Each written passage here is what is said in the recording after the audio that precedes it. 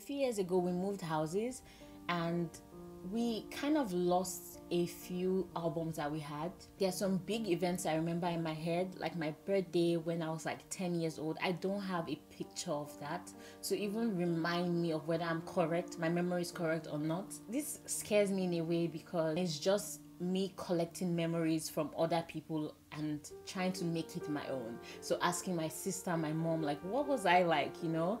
And sometimes when people tell you what you were like when you were a child, it's like a little bit of projection sometimes, and it depends on what memory they have based on their own experiences.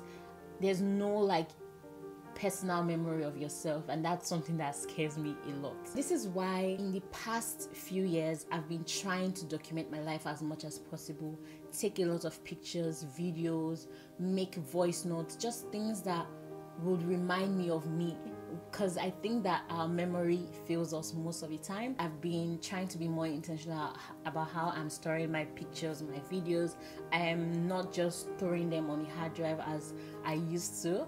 I'm trying now to like date them or tag them in the best way possible. That way I can easily search for these things and actually refer back to them rather than just saying I'm going to. So with my hard drive, I put a lot of videos on there, videos from my phone and videos that like this, or videos that I've made while vlogging, and actually dating them by location or by the person.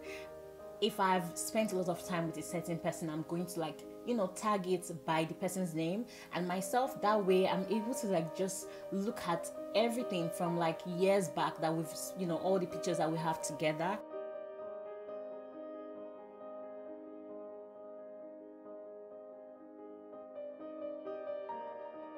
Because of my love for printed photos, I decided to actually get an album for my Polaroid.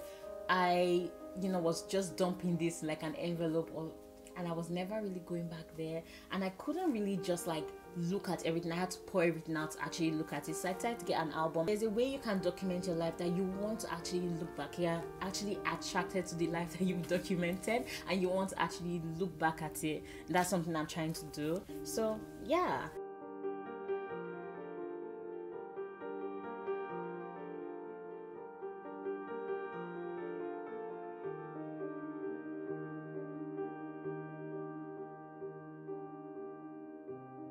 You're not documenting to show, you're not necessarily documenting because you want every other person to see it. So we're not talking just YouTube or anything like that. These are just for you. You don't have to put it out to the world, okay? So there shouldn't be that pressure. When you're documenting, you shouldn't like have to talk a certain way or act a certain way because you think that people are going to see it. You can just, you know, be free, be your authentic self and enjoy the moment while documenting it.